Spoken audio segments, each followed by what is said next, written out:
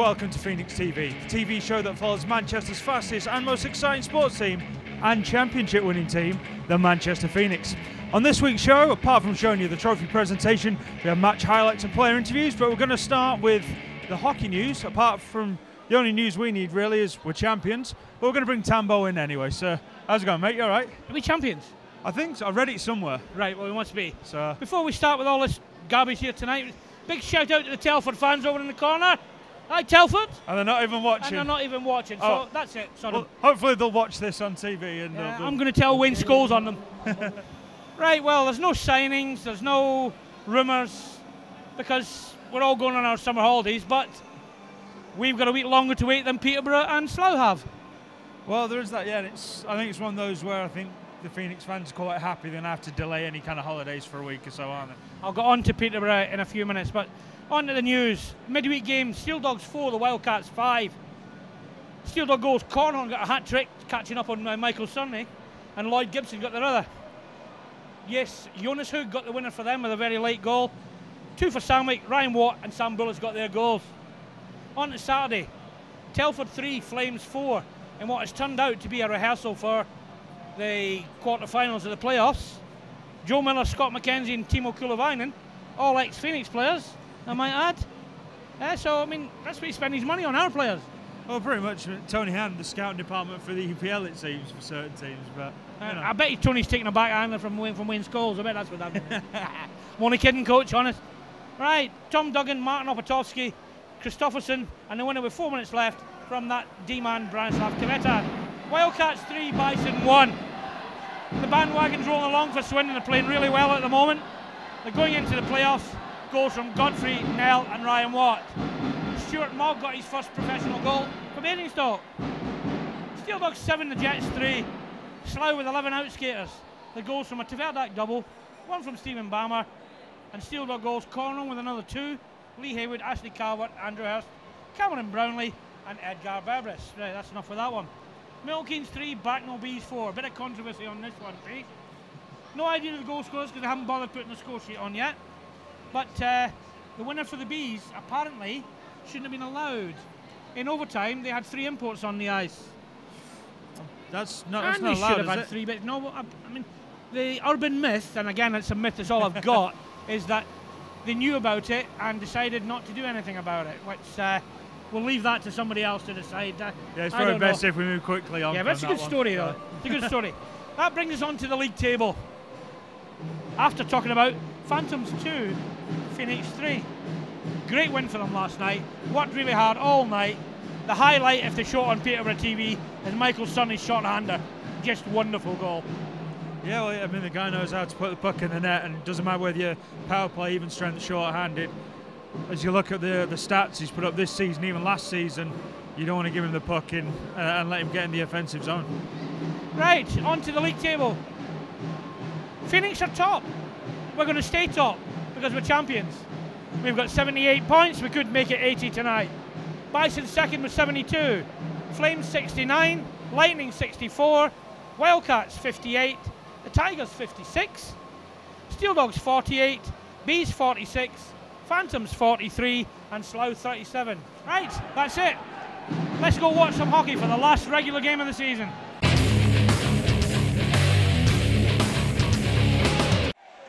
In by Backlink, backhands towards the corner. Maynard under pressure from McKinney. Backlink to Kovar down in the corner. Kovar's pass deflecting Snippy Cruising because he tried to play it out in front. Hustled by McKinney to get there ahead of Kulavainen. Kovar, nice pass Graham towards the net. Save made by Ryan Luce. Looks there. McKinney trying to sweep it in. Ryan with a pad save down into the corner. Kulavainen to the line, kept in through for it. McKinney, top of the circle, deflected, and Ryan gets a piece of it from the new champions as Kovar backhands it to Backlink and chips down the wing. McKinney into the zone, will drive towards the goal. Puck comes out, good save. Kovar trying to put it in. 1-2, whacks at it. Ryan down on the ice. The puck did not go. Off the ball, it's picked up by Backlink. Backlink into the zone, sweeps it across. Kovar in, slot just up over the crossbar. Backlink gets onto it down in the corner. Drops it off for Robert Schnabel, who wander down into the corner nicely. Kicks it through, then gives it to Robin Kovar. It's Benwood, top of the circle, shot deflects off a stick all the way around Schnabel. He'll pick it up down in the corner. backhands it through to Robin Kovar. Kovar, Schnabel from the line, big shot, pad save Declan Ryan, and there is no rebound. High pass down though, and he's forced to retreat back into the Phoenix zone. Risky pass, gives it away, shot from Davis, and he scores. Well, Ben Wood knows he has done wrong. It was a terrible pass, wide open in the slot for Stan Davis, and he goes high, glove side on Steve Foam to put the Tigers on the board first. It's Phoenix 0, Telford 1. It's Kovar, he punches away with it, gets it to Backlund left hand side, into the zone, cuts inside, nice backhand through his leg, shot from inside, made by Ryan. Loose puck was there, the Phoenix couldn't get onto it, bruising in, puck played in behind, net to Ham, moving out, Archer in the slot, shoots and scores! It's Hand and Archer again. Lovely pass from the Phoenix player coach. James Archer steaming into the net. Ryan got a piece of it, couldn't keep it out. 24th of the season for James Archer. The champions tie it up. It's Phoenix 1, Telford 1. Joe Graham will get there ahead of Salem, clears the puck away. Michael Cerny in Phoenix, so lovely long pass into the zone, comes Handy, delays, he plays it across, and that's a good save. Declan Ryan sliding across, gets the blocker on. Your old car, seen better days, given up the ghost? You need the friendly guys at Davidson's. One phone call is all you need. They'll collect your car for free, sort out that nasty paperwork, and transform your old banger into lots of lovely cash. Because Davidson's are extremely reputable and recommended by the DVLA. So for the best prices, cash on the spot, and to scrap your car with confidence, call us on 0161 928 9981. Davidson's, we're talking scrap. Delays, long pass, glove down at the line by Rick Blank. Kiviranta trying to walk in, and Kulavainen buries it. Very nice pass from Mika Kiviranta, and Timo Kulavainen snipes a one-timer past the left pad of Stephen Foam into the back of the Phoenix net. It's Manchester 1, Telford 2. Now Bangle from McKenzie, poke breaks loose out in front, well kicked away by Richard Bentham, and it's Corson Heron who drives his way down the ice, shoots, save made by Ryan, and the Kovar back towards Backlip, turns it over though, Miller brings it into the zone, tries to split the D. Foam with a good poke check to knock the puck away. Kovar will drive down the ice, he's got support with him, plays it across McKinney, good save, rebound was there, and the Tigers do well to clear it away. Kovar couldn't quite get the stick on it. Ryan, McKinney who wins the draw, puck sent all the way around the boards. McKinney will hustle across, nicely shields it away from Michael Pavlou, and plays it around for Robert Schnabel to step onto. The Tigers though will bring it away, 2-on-1 down the ice. Kulavainen delays, slides it across, it was in the skates of Kiviranta, and his shot hits the back of Edward, bounces up in the air. Hit coming in from Benton Pease from the line. Foam makes the save as Benton gets knocked down one time. A good save by Foam again off his shoulder. Blank trying to kick it through. Good save by Foam again on Kiviranta. The Phoenix are back at full strength, and McKinney will play it ahead. It's Buchel out of the box, in behind Pavlou, taken down into the Telford goal, and Cerny forced outside the zone. They'll have to go backhand off the boards. The Phoenix were asleep though. Tigers bring it into the zone with Kiviranta. Backhands across, comes off the skate of Nathan Salem. Archer sends it up the boards. Handel look to skate onto it. The Tigers do get it away, but Archer with a nice pass to find Kovar into the zone. He shoots off the blocker of Ryan Spencer, just crashing the net. McKenzie into the zone. Good diving play.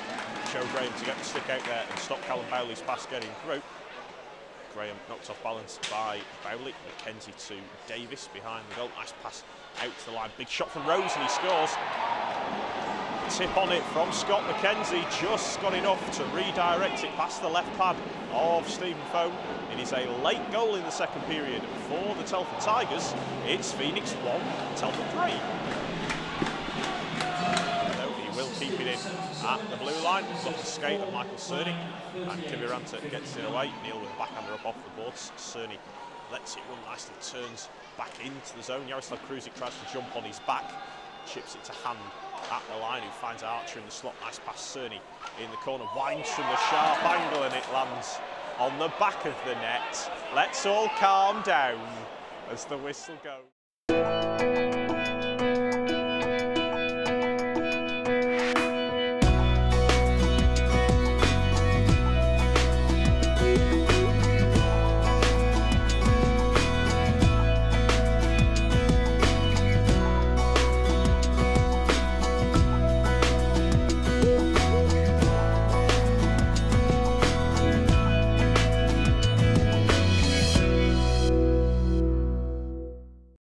CNI Solutions, keeping your computer network infrastructure beating.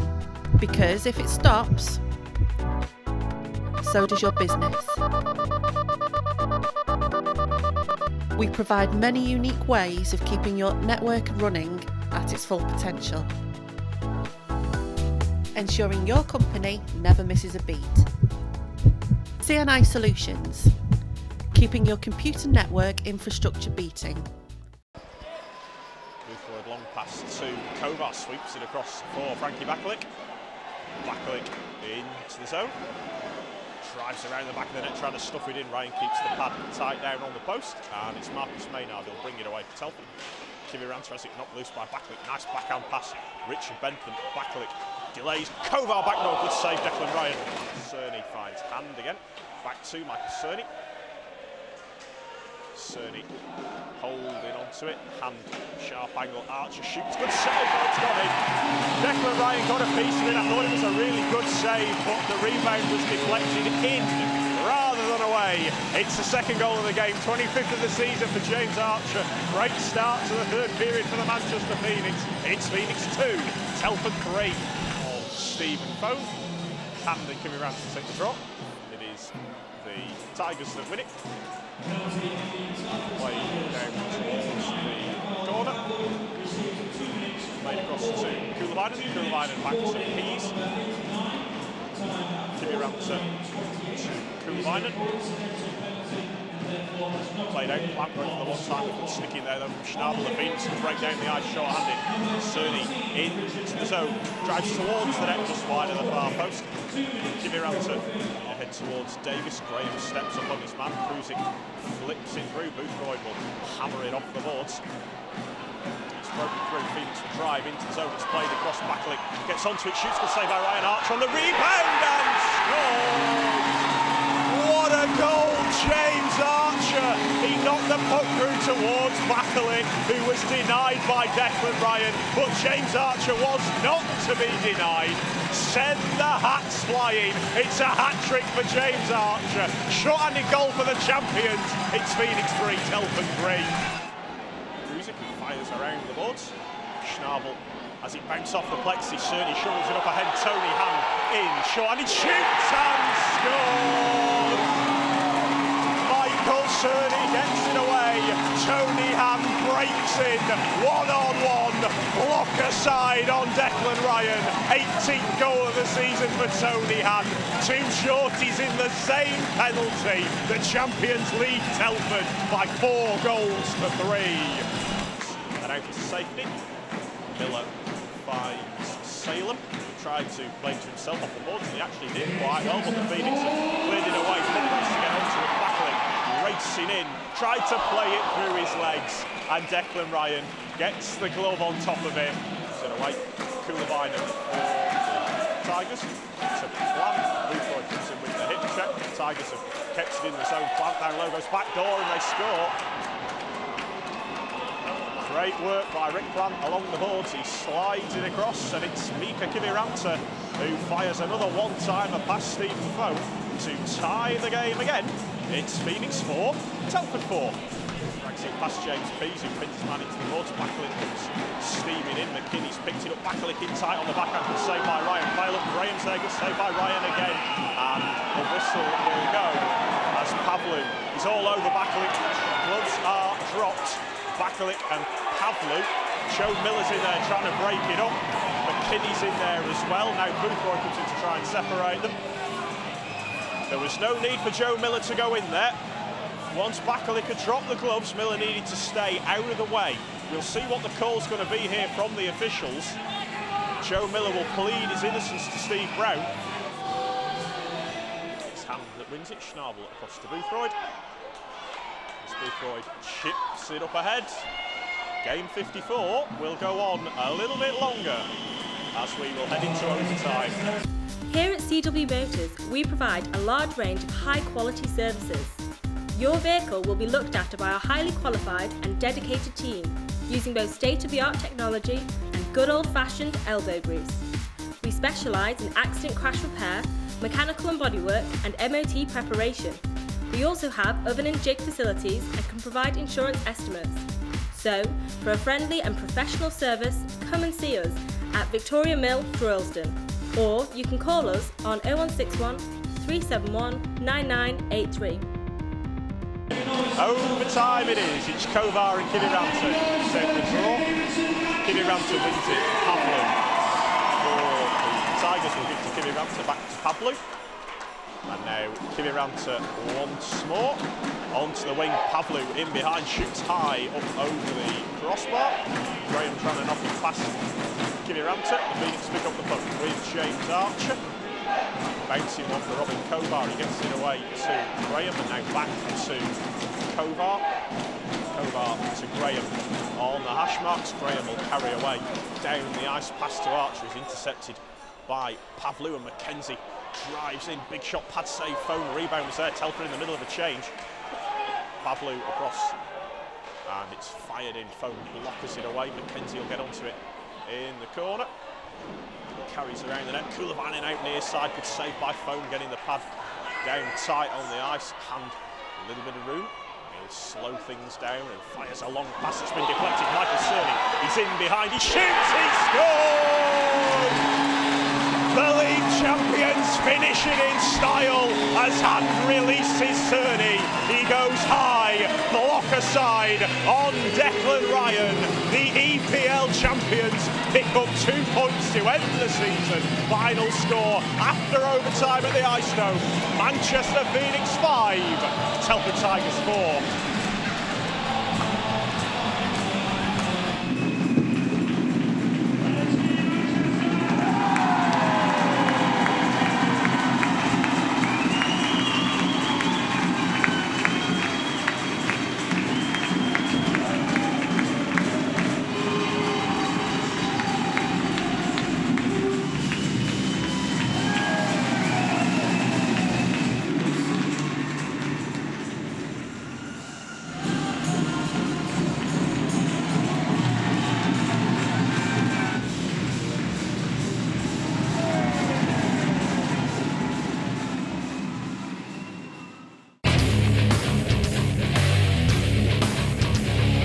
Right, here we are. I'm with James Archer, man of the match, hat-trick hero tonight, where Phoenix came back from 3-1 down to win 5-4 in overtime against the Telford Tigers. James, last regular game of the season, we've won the league by a bit of a margin out, but didn't have to rely on the head-to-head. It's good, isn't it? Yeah, no, I mean, we won it last weekend, which was good, but I mean, you know, we came back from behind today. Obviously, you know, we wanted to win and lift the cup. Being happy, I mean, if we'd have lost, it's not the same feeling. Oh no, you don't want anybody spoiling your party on this one. No, we don't. So I mean, moving on. I mean, tonight was a tough game. It was, good open hockey, which we expected tonight. To be honest, not a great deal at stake for either team. No, I mean, both teams had qualified. Obviously, you know, I mean, you might say we're a nothing game, but you still want to play well. You want to take form on into the playoffs. So, you know, luckily we came away with a win tonight. You know, we had a bit of fun hoisting the cup with a big smile on his face. You know, we're going to come back in training this week, and we're going to get ready for Bracknell next weekend. And left Richard to go swimming on his own. Whose idea was that? No, it was Jacob. Jacob's? Is it Jacob? Oh, of course it was Jacob. Yeah. I've got to go to Specsavers after this. Right, on to Saturday and Sunday, Bracknell Bees. They're a tough physical side. It'll be difficult down in their barn, but we've got to be confident. Yeah, obviously. I mean, I think we had them last year in playoffs as well, and you know, they run us close at their barn last year in playoffs, and you know, I expect them to do the same this year. But you know, but hopefully, same again. We'll, you know, over the two legs come out on top and hopefully seal a place at Coventry. Yeah, keep it tight down there. Keep all to play up here, and in front of this slot, we can do anything. Yep, that's it. I mean, the crowd make a massive difference. So whatever the scoreline is, you know, the noise in here and the atmosphere will make all the difference. All right, go and enjoy yourself, mate, and I'll see you next weekend. Yep, cheers. All right, here we are with our post-game wrap-up. A little bit different tonight. We've let the players go and have a beer and enjoy themselves because we've got a shiny wee trophy there to look at. I'm here with Neil and Anna. A shiny wee trophy. Isn't it beautiful? Aye. It's better than I expected it to be, I'll give you that. But to be honest, you don't want to miss Phoenix TV this week. As long as the cameraman's got the battery in there, we'll have a good show. Neil, what an emotional night. I haven't got much left, to be honest. I just need to go and lie down in a dark room somewhere. But yeah, you know, great. I mean, what a great squad. I mean, to me, you know, tonight, let's be honest, whether I should say this or not, Jim, tonight wasn't a game that we really needed to win, and tonight wasn't a game Telford needed to win. You know, Manchester come back again, they're losing again, and they just keep battling, and they come back, and in the end they win the game, you know. And I think that's credit to the squad, really. I don't think it's just winning the league. I think it's credit to the squad. That's how we've played all year, and we keep talking about that's the character of the team. I think one thing that really stood out tonight, though, was their interaction with the fans and everybody around tonight. It went on far longer than it should have, but they just didn't want to disappoint anybody. To be fair, me and the boys are pretty good at boring people. It's something we specialise in. I mean, I started it and I've taught them well, don't you think? Oh, you're the expert. Anna? No, just, I mean, being up in there in the stands, I was running from down to the bottom to up the top just to try and appreciate it in its full form. Proud is the only word that I can think of. 7 months hard work for you and the lads. I trust you're feeling very similar. Yeah, it's been a really difficult season, but it's been a good season. We've had a better plan this year. I think we've had more people involved in the organisation, which has took a little bit of the strain out of it, to be honest. And I think, you know, we've brought in fitness trainers this year and some strength and some core stability people, which have helped the guys. And I think, you know, you've seen that when we've played 16 plays 22. You know, we're still playing in the third and we're still scoring in overtime. So I think it's paid off for us this year. You know, I just really want to say credit to the backroom staff, because we have the best backroom staff in the league by a quarter mile. Honestly, we have 2 doctors, and we have a doctor with us that's been with us for must be 10 years now, Ken Vickers, who just works tirelessly in the background, who never ever gets a mention. We have physios, we have trainers, we have strength and fitness people, nutritionists. You know, they all work so hard behind the scenes, and you know the training's intense with the guys, but it's paid off. And you know, you saw tonight, I don't know how many volunteers came out on the ice, but you know, Phoenix has 46 volunteers, and I'm really proud of every one of them. You know, they do a fantastic job for us, and they produce a great match night. So yeah, well done to everybody, not just the team. Well, let's say moving on now to next week. It's Bracknell. Now, if you look at it on paper, we're first, they're 8th. It should be easy. That just does not happen in the playoffs. No, it doesn't happen in the playoffs. And we've seen this year, haven't we? Any team can beat any team on any night. And you said to me a few weeks ago, you thought Bracknell had a good squad and had underplayed all season. So, you know, you tell me, Jim, you know, your dark favourites, I believe, are Swindon and Bracknell. Is that right? No. Oh, no? Swindon, I think, are going to be hard to beat, definitely. Bracknell will give us a tough game. I think we'll come out on top. I think we've got... See, it's hard to say. Our quality of imports is the best in the league by a long, long way. Backed up with some of the best Brits you could possibly hope for, which is why we've won it and why I think we can defend the playoffs. OK, well, we believe in the camp that Swindon is the dark horse, and we believe that they're going to be there somewhere about at the end of all this and be a surprise to everybody. They've got some good quality in the camp, and they've got a lot of breadth. You know, it's a big team, that. And we'll see, you know, I mean, we're up for the playoffs. We think we stand a good chance. We think, you know, we think Bracknell are going to give us a hard game, to be honest with you. We don't think they're going to be easy to move past. And we think we're going to be fairly switched on for the game, and I think we're going to have to play hard. A couple of the others are quite close to call. I think Milton Keynes, Swindon. That is, I don't know, going to be so difficult to call that. Nick Poole, he produces a playoff team every single year, and they are going to be tough. Great for them, not having their home all season and still battling to 4th place. Unbelievable. And don't you think they've done such a great job? Such a great job. Had our job. number so many times, you know. I definitely think we'll see them there. And the Guildford-Telford game as well. I do not want to be the person that has to call that game. That could go either way, I think. Exactly. So there's going to be 4 disappointed teams not at Coventry. I just hope we're not one of them. What do you think about the Basingstoke game? How do you think that's going to go? Basingstoke are struggling with injuries at the moment. They lost Muzzy Wales. Yeah. He broke his ankle last night, so hope you get better soon, Muzzy. You know, I wouldn't wish it on me worst enemy.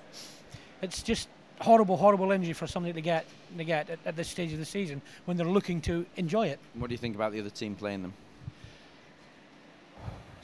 In all honesty, Basingstoke should have too much for them. But if Sheffield concentrate on the hockey, they've got some good hockey players. But Basingstoke, they're so tough on their own ice. I think they'll probably do it in the return leg. But the game at Sheffield could go either way.